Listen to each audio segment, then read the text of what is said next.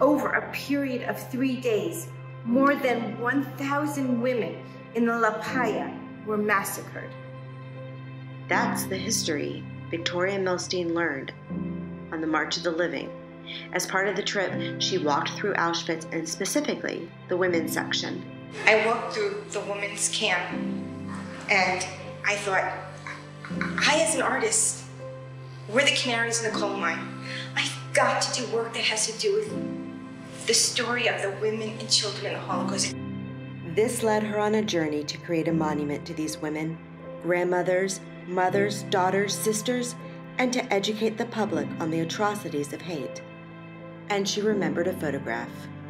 I saw a picture of this 5 generation of women right before they were brutally murdered. They were being photographed.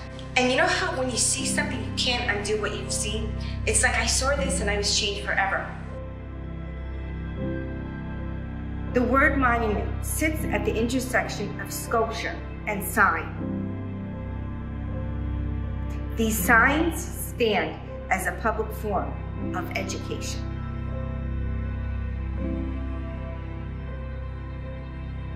In the center, you see the matriarch of the family. They were told to strip, and she would not take off her boots. I see within her such a resilience. I see within her all of the women and children that have been victims of genocide. And I see in her everything the opposite of what the Nazi soldiers were trying to commemorate by photographing them is the inhumanity, as them being less than human. Shelley Weiner is a Holocaust survivor. She credits her mother and aunt for saving her and her cousin.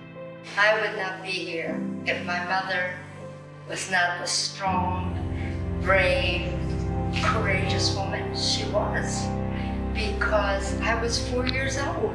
Can you imagine keeping a 4-year-old quiet?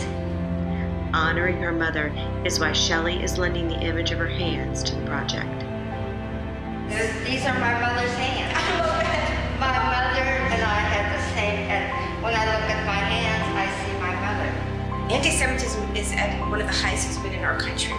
I don't know exactly the correlation. I don't know if it has to do with the pandemic. I'm not even sure about that. But what I'm sure about is that this is work that has to be done. I think it's so appropriate having this monument here in Greensboro of women, because Greensboro is a unique community. It has accepted the differences in people a lot more than the communities around us. And I know that this monument will be appreciated by our community.